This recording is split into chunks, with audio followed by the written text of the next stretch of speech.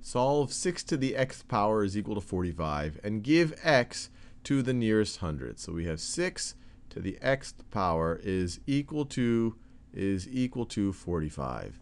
So to solve this, I'm going to take the logarithm of both sides of this equation. And there's multiple different bases I could do, but I'm going to take the log base 10 of both sides of this equation. And the reason I'm going to is because to really solve this, I'm going to have to use my calculator. And my calculator has a log base 10 function.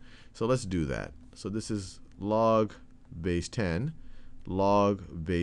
of both sides. If 6 to the x is really equal to 45, then the power that I have to raise 10 to get to 6 to the x is the same power I have to raise 10 to get to 45.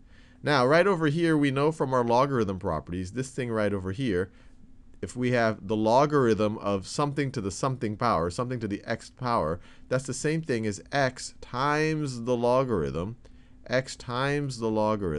of that something, which was the 6 right over there. So you can move this out front, that exponent. And that's going to be equal to, I want to stay, the logarithm base 10 of 45. And now we can just solve for x. We can divide both sides of this equation. by the log base 10 of 6. Divide both sides with a log base 10 of 6. This cancels out, and then we are left with x is equal to the log base 10 of 45 over the log base 10 of 6.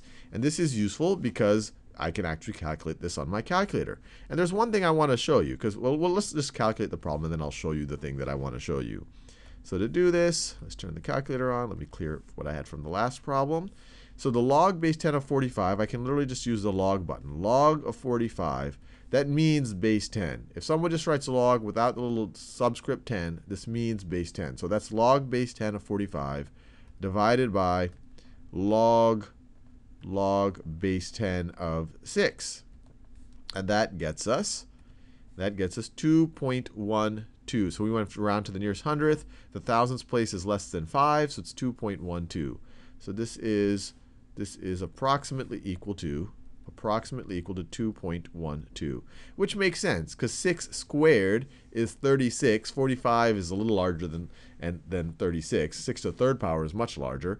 So you get 2.12. And you can verify it for yourself. Raise 6 to the 2.12 power. Actually, let me do that with the calculator. So let me raise 6 to the 2.12. And obviously, I rounded it, so it won't be exact, but it should get pretty close to 45. Yep, got pretty close to 45. If I added some more precision, I would have gotten even more. I would have even gotten even closer. 2.12.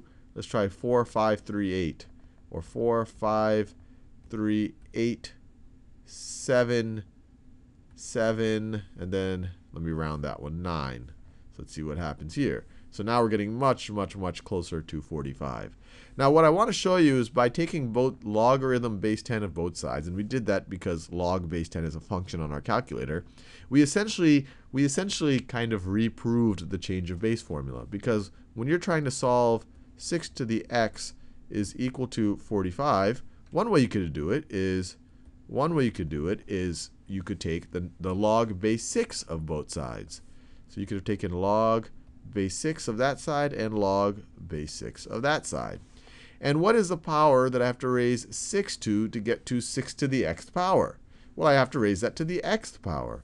So this thing would simplify as just x. One way to think about it is you could take this exponent using logarithm properties, put it out here, and then you say, well, what power do I have to raise 6 to get to 6? Well, you just have to raise it to the first power. So this part simplifies to 1. You just have x times 1 is just x.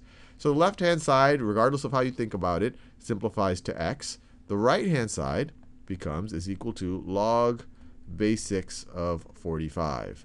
And this is, once again, it's something that I can't do this in my head. But we know, by going the other way, by taking log base 10, we figured out that this is the exact same thing as log base 10 of 45 over log base 10 of 6. So what we essentially showed is the change of base formula using the specific case of 6 and 45.